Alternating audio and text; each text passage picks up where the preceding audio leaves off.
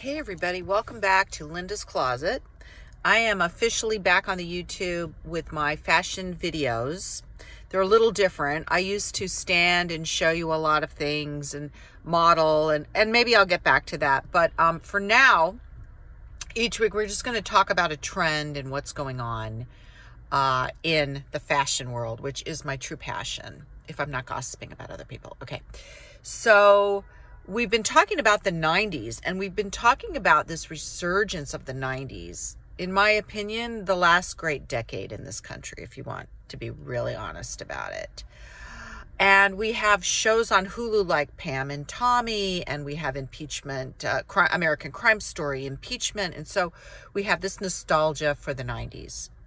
So as we talk about, fashion reflects the times and what is going on in the times. Did you know it even reflects the stock market? When the stock market is riding high, skirts are short. When the stock market is on a downturn, skirts are longer and longer and longer in proportion to the depth of the problem or the success of the market. Okay.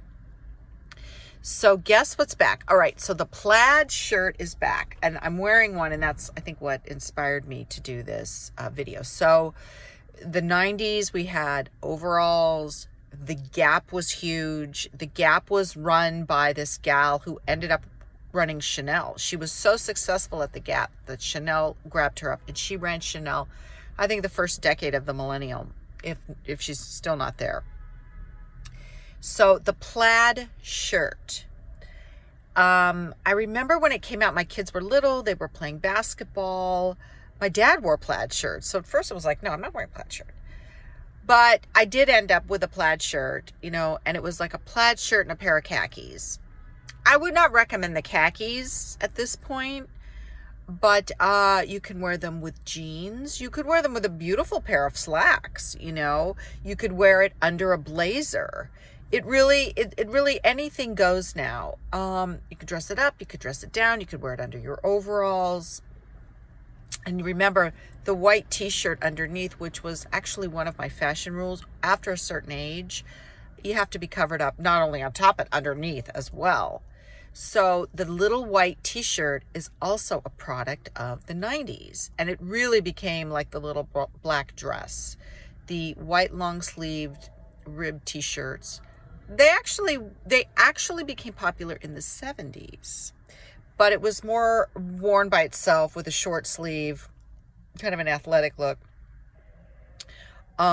with jeans. In the 90s, it was more undershirts, that layering look, okay, that we like, especially when we get older.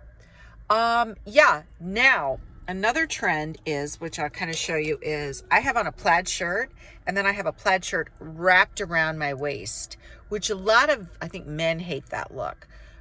But I happen to love that look. And again, it's a layer upon a layer upon a layer. And it's just a look, right? So it's not, it's not a kidney. It's just a plaid shirt. So I have to remind myself that, right? So go out. I think you can get them at Bloomingdale's. I'm not sure if the Gap has them. I'm not even sure where I got these two. I think I may have got them at Zara. But, and you can mix your plaids. Now, what I have on is a gray plaid with a blue plaid wrapped around my hips, which in the 90s I would have never done. I would have been outraged. But now, kind of anything goes after Patricia Fields and Sex and the City styling.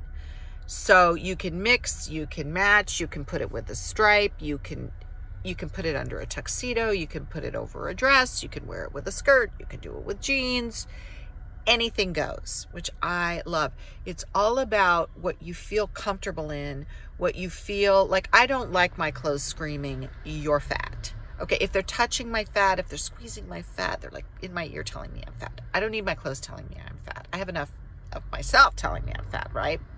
And the mirrors, don't even get started with that. So, so it's all about what's the most flattering, what's the most comfortable, and what you feel best about yourself in, that you can walk out with confidence, right? And know that you look good.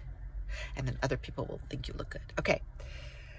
Join me next week For a new video, subscribe and hit the bell.